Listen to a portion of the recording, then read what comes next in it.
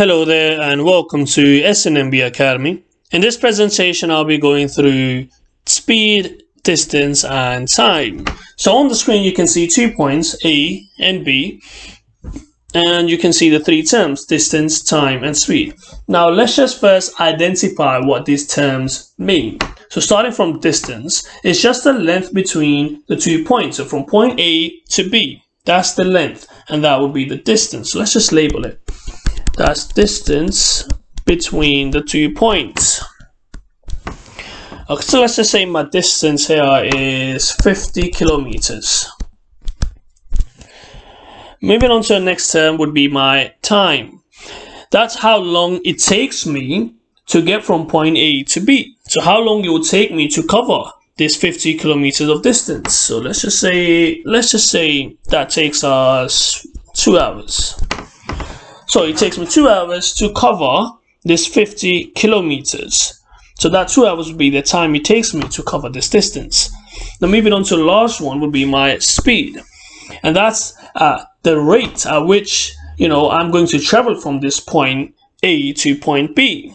So my speed would be that how fast am I traveling that I can actually cover this 50 kilometer of distance within these 2 hours. So how fast am I traveling? That would be my speed. And we can actually understand this by the formula. So that formula is speed equals to distance divided by time. So how fast am I traveling that I can cover some amount of distance in a given time?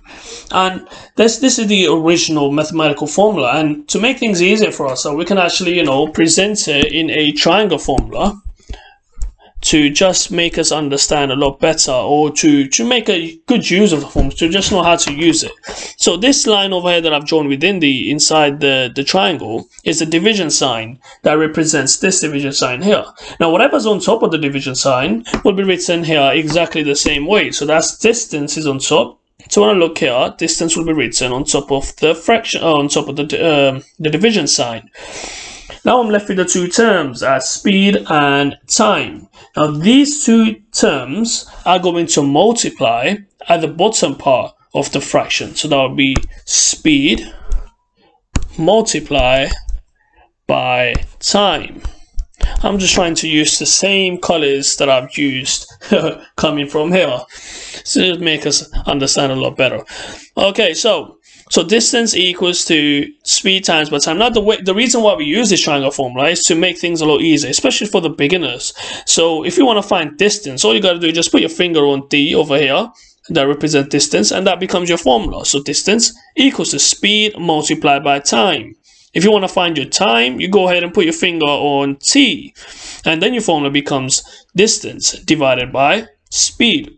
And same thing for speed. If you want to find speed, you go on and put your finger on S, speed, and the formula becomes distance divided by time. So very nice and easy, actually. It's a very good way to use this and to understand our formulas. And the good thing is, it's not just for this formula, for any other formulas that you want to help yourself to remember, you can go ahead and present them in a triangle formula.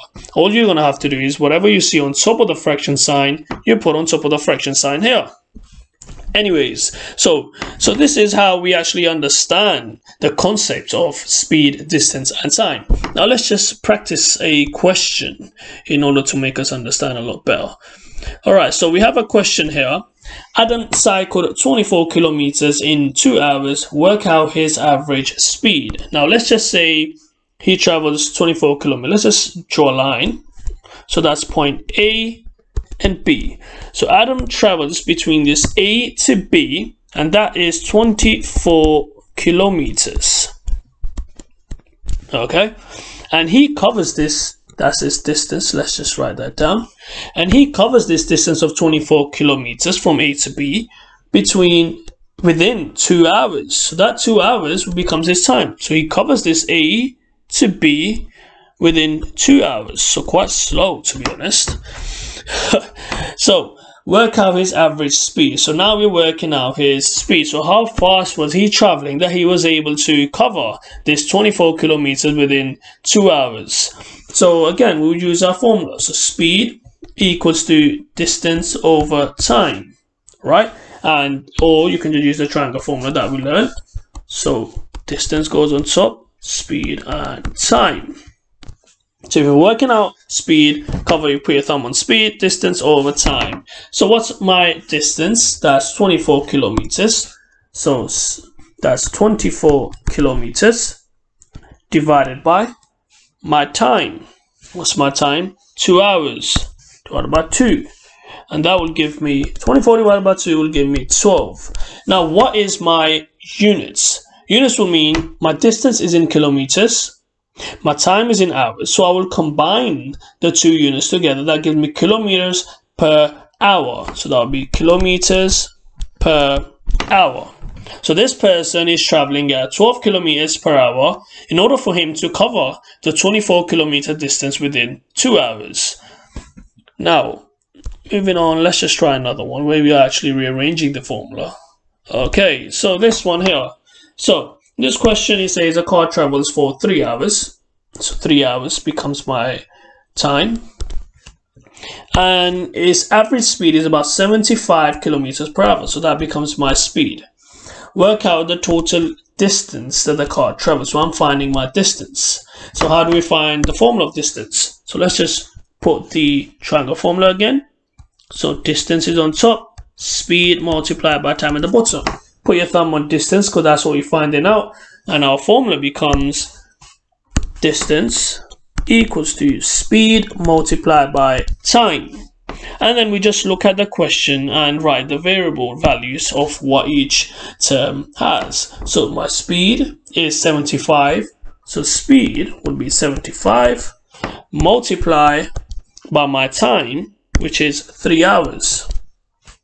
And that will give us 75 multiplied by 3, 225. Again, what's the units? I'm finding my distance. My speed is kilometers per hour. My time is in hours, so my distance is kilometers. So very nice and simple, in which we can just firstly make sure we know what we're finding out and then work out the formula for it and put in the values.